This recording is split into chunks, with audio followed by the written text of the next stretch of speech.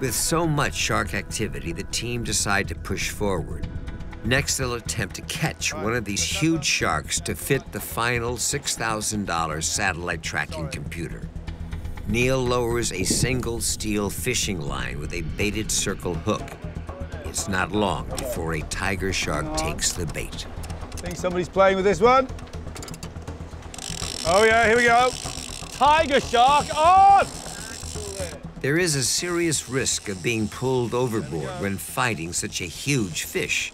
Neil uses a body harness to support his back, and Choy stands by to assist with additional weight. Basically, I'm just bracing Neil. What happens is he's actually come from the back of the boat, so he's higher up on the step here, and obviously his center of gravity is a little bit higher, and also the shark's getting close to the boat, so he's getting a little more squirrely. Under the water, Kirkpatrick is watching the shark as it gets closer to the boat. The line has caught the shark at its tail and rolled him onto his back. The shark is now in tonic immobility, a trance-like state that sharks experience when upside down. We believe this fish may be tail wrapped. As he was running straight away from the boat, the leader is caught around his tail, so we're bringing him in backwards. Yeah. Choy spots the shark break the surface. As it does, it triggers the shark's senses and suddenly rolls over and powers towards Dylan.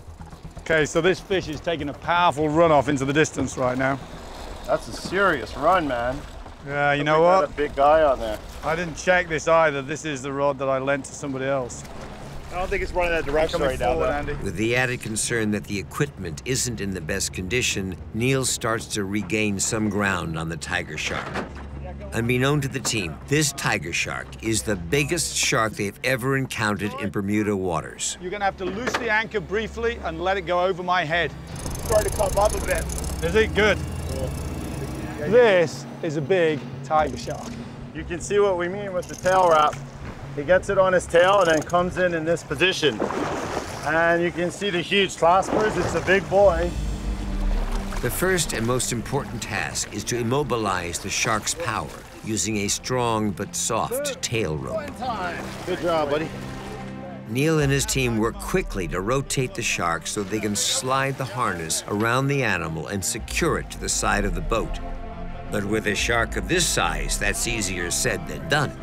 I gotta be honest with you, I'm calling this possibly the biggest shark we've ever had. This thing is monstrous. I can tell you the weight when we measure it, but this is huge. With the shark now safe and secure, Neil and Choy can begin the tagging procedure. So we've assessed our shark. We think he's about 900 pounds. One of our largest tiger sharks that we have here in Bermuda. So we're gonna fit him with our 3-battery extended life Spot 5 tag. It's quite a big tag. It's often used on the great whites, but it's not too big for this fish. He's a monster. These tags collect migratory data. Over the last 8 years, a number of tiger sharks have been tracked all over the Atlantic Ocean. These tracks have revealed Bermuda to be a key habitat, showing individuals returning year on year. This is the crucial information the team need to help protect this species in Bermuda. Back on the boat, Neil and Choy have the last sat tag in place. Well, basically, we're putting the satellite tag as high on the fin as possible so that the antenna reaches up. We're bolting through. The tag's on one side. We have a washer and a lock nut. And we have plastic bolts so that it doesn't rust in the animal. Just all thinking about animal safety. And we'll snip them off and make it as streamlined as possible so it affects his swimming at a minimum. Yep. This is a huge fish. Yeah, I think so. To secure these tags, Neil has drilled small holes through the animal's dorsal fin. This looks distressing, but sharks have very few nerve endings in this part of their body. It is a relatively painless procedure and a very small price for this one shark to pay for the benefit of its entire species. I just think it's tragic how many sharks are being killed needlessly for their fins, for game fish, for sport, just for putting their teeth on a wall. And we don't understand enough about the migratory patterns of these fish, and this study is going to allow us to learn so much more about how far these fish travel and the fact that they are truly international migrants. So you can see the tag nicely right at the dorsal fin, right at the top. So when he comes to the surface, that antenna is going to come out.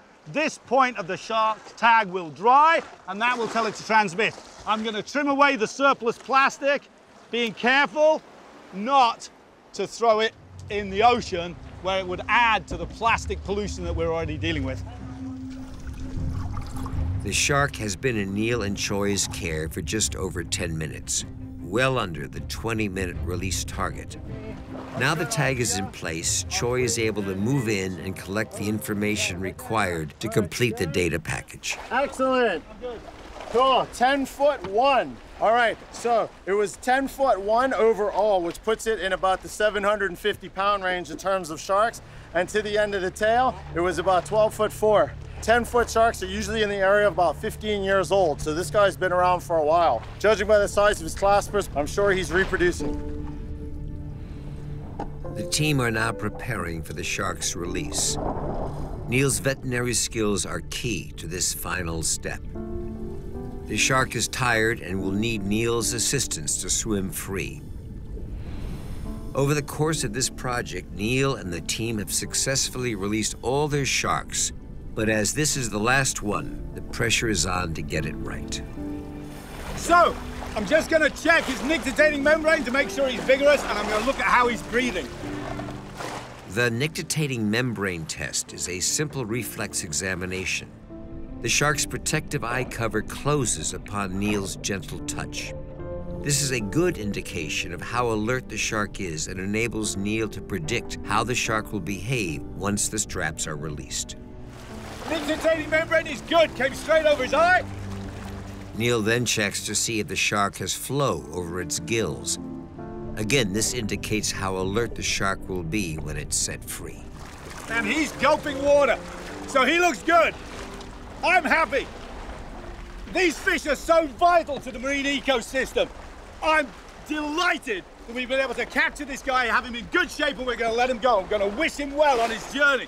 And hopefully we're going to change the impression that the only good shark is a dead shark. Neil carefully uses large bolt cutters to remove the hook. There is inevitably a small amount of blood, but nothing that won't heal quickly. Hook is clear. All right. Finally, they release the sling. Neil takes hold of the shark and begins to swim this massive predator away from the boat and back down into the ocean.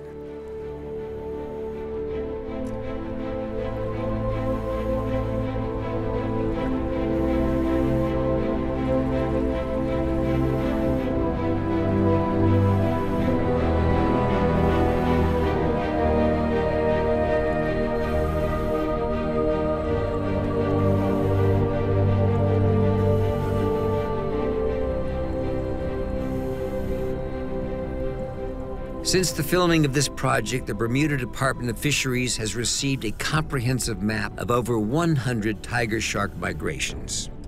As a result, the Department of Fisheries is developing its first comprehensive tiger shark conservation strategy, a policy that will hopefully protect all of Bermuda's sharks throughout the island's 200-mile exclusive economic zone. This shark, named Andy, is again free to roam the open ocean. That fish was a bit slow to start. I gave him a push for about 20 meters, and then I could feel him start to kick. And then he started to kick away, and I actually went down with him. And he decided no, he wanted to come back up. He came back up and swam away just at the surface. Some tiger sharks like to cruise the surface. This one did. Woo!